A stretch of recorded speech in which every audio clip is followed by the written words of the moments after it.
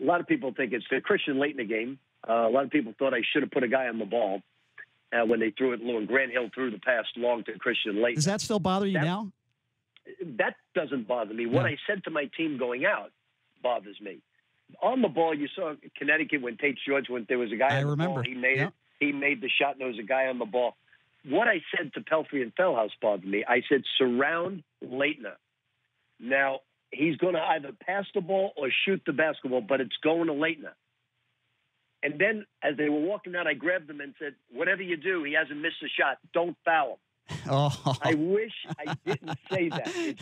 It's driven me crazy for the last 30 years. I wish I would have just knocked the ball down. It's going to Laettner, surround him, whatever. And I said, whatever you do, he hasn't missed a shot. Don't foul him. And I waited to the last second to say that to him. You believe if you didn't say that, it would have been a different outcome?